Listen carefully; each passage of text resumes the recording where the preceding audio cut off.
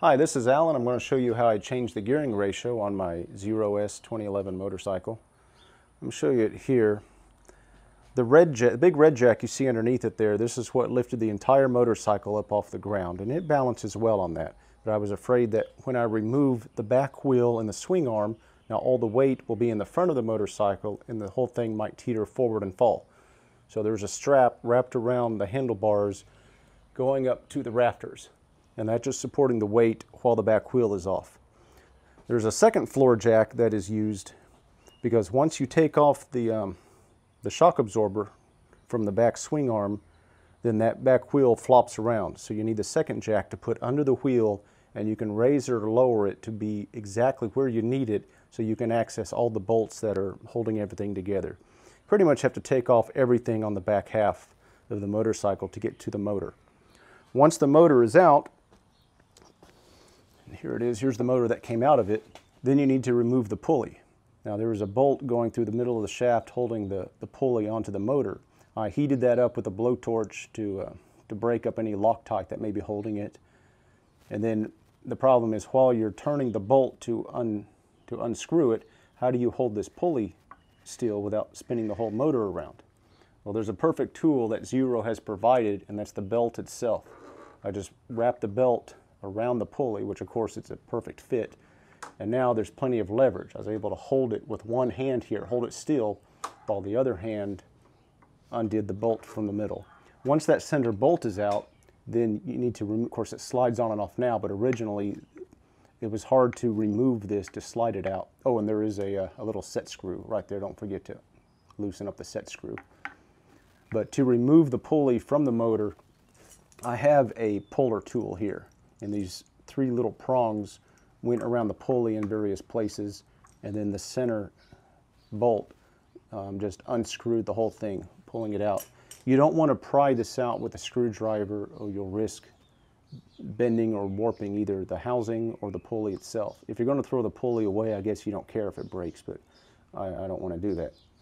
If I didn't have one of these tools already, I would have gone to O'Reilly's and just borrowed one of their steering wheel pullers or some type of puller they got for free, then you return it. So there's the old 28 tooth pulley, and it's even stamped on there 28T. Once this is removed, and by the way, there was a little keyway that comes with it, and it slides into this slot here, and then the accompanying notch on the pulley. They all line up. Otherwise, the shaft would spin and spin without grabbing the pulley when you're trying to go. This is important. I'll talk about it more later. So the next step was, where do you find a 25 tooth pulley? And I got one here. You see this one stamped 25T.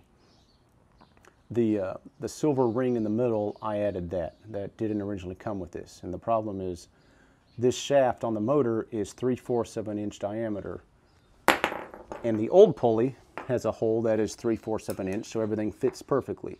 But the new pulley has an inner hole that is 1 inch, because the newer motors apparently have a 1 inch shaft.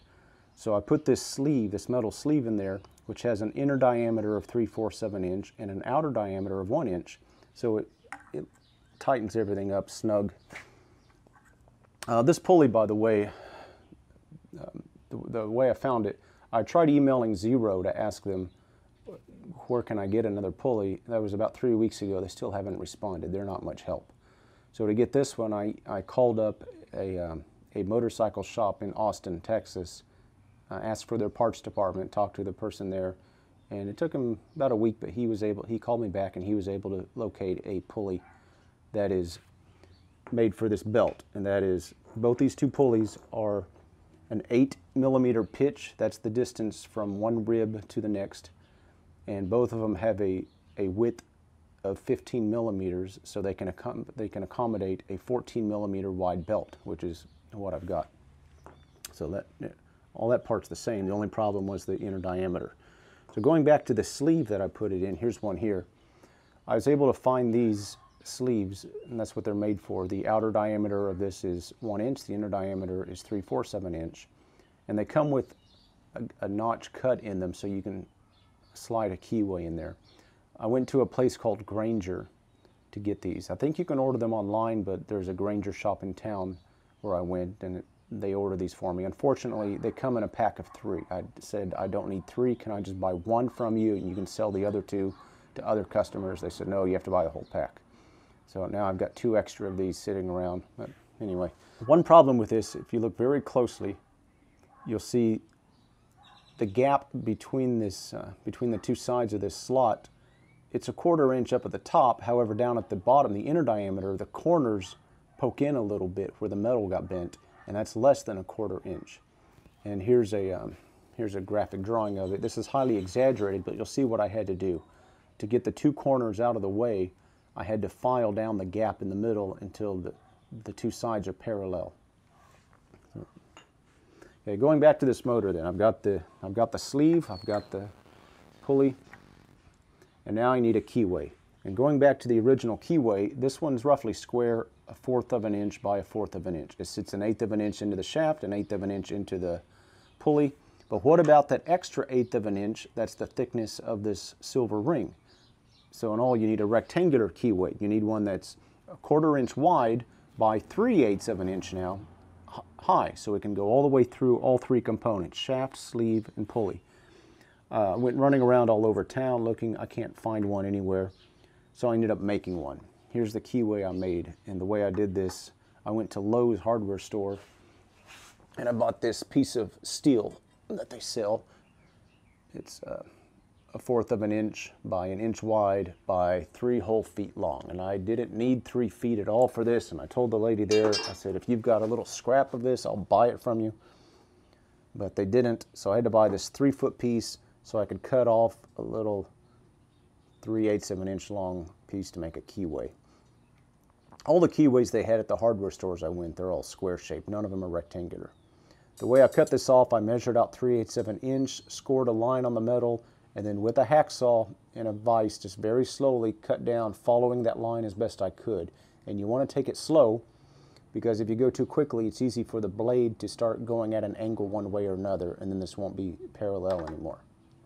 So once that's cut off, then the next step is making it fit in the slot. And it's not as easy as it sounds, because if you look at a cross section of this piece of metal, that, I don't know if you'll even notice it or not, but it's not exactly parallel. The top side and the bottom side bow upwards a little bit.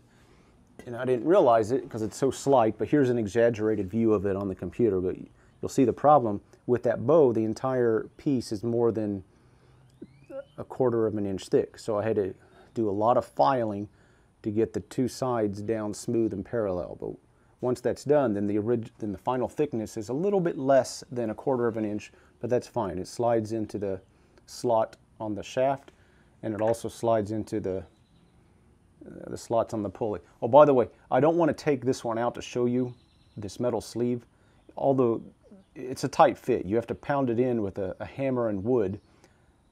Getting it to go into the pulley is not hard, but getting it to go in while keeping that one little slot lined up exactly, that's the hard part. So the way to do it is put in the keyway first and then tap the sleeve in to the pulley. Then you can take the keyway back out like I have now, and the sleeve stays there all lined up like it should be. One final thing I've done here is, well, you probably can't see it, but I put some grease. Any kind of grease will do. This is moly grease, motor oil probably work, Vaseline, just something, so that on the outside of this shaft and the inside of the pulley, sleeve, and around my, my new keyway, because I want everything to fit, but I don't want it getting seized up. In case I ever got to remove this in the future for any reason, I don't want to have to go through the trouble of trying to yank that pulley off. Oh, also, let me bring this up. The new pulley did not come with a set screw. See, there's the little screw hole. You need that set screw, and it is not the same size hole as the one that was on the old original pulley. So I had to go buy a new set screw. It wasn't too hard to find. The problem was finding what size is that. It was a lot of trial and error at the store, but here's what I ended up getting, and it does fit. And they come in a pack of 2, which I don't need 2 of them. However, I don't mind having 2, because if you drop one of these little tiny black set screws and it rolls on a dark garage floor, you're not going to find it. And finally, the last thing I'm going to do, I haven't done it yet, but once I get everything on there, it's hard to do with one hand. Once I get it all together, I don't like the original bolt that they had holding this on, because it uses hex keys and I don't have that many. So while I was at Home Depot anyway, I went ahead and bought a bolt and washer that will fit in through the slot, yet I can use a socket on the end of it. So I'm able to tighten it, and if I ever got to take this off again, remove it a lot easier than trying to twist with my fingers on a hex, an Allen wrench. So that'll hold that on together.